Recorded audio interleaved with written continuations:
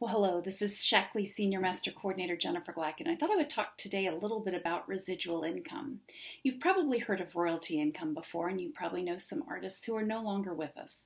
I'm a little bit older than some of you, so I always think back to, let's say, Michael Jackson, Elvis, the Beatles, some of those folks, and their estates make more money now than they did when those people were alive and performing.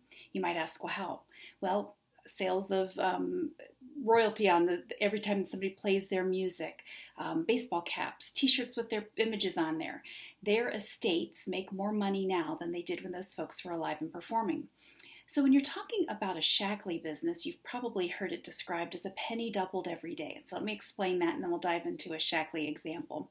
So a penny doubled every day. If you take a penny and day number 2 it's 2 cents, day number 3 it's 4 cents, by the end of 30 days you have over $5 million. Now, if you just decided to double that penny every other day, it ends up being around $163. Big difference.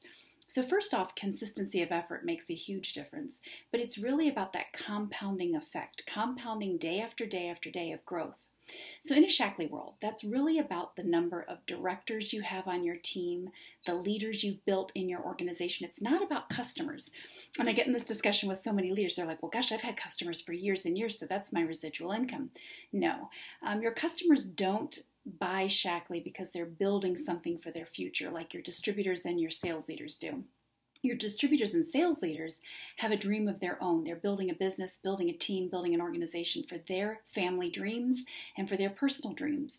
A customer buys because they like the products and they're loyal to the products, which is fantastic.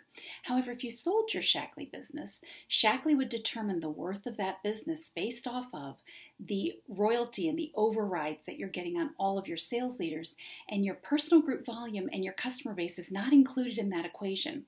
Ask me how I know. Well, I've had my business evaluated by Shackley, so I know exactly how that works. And they look at the royalty or the override income on all your sales leaders. So hopefully this has sparked a little thought for you. If you're building a Shackley business, you're building a Shackley team, it's really about developing directors and having those directors develop directors. It's about building an organization in width and in depth, and really more so in depth than anything else, because the wider you go, the more challenging it is to work with all those moving pieces. So start first with a couple of legs, build those in depth, make them strong, make them deep, and then you can continue to grow with. Have an awesome Shackley day.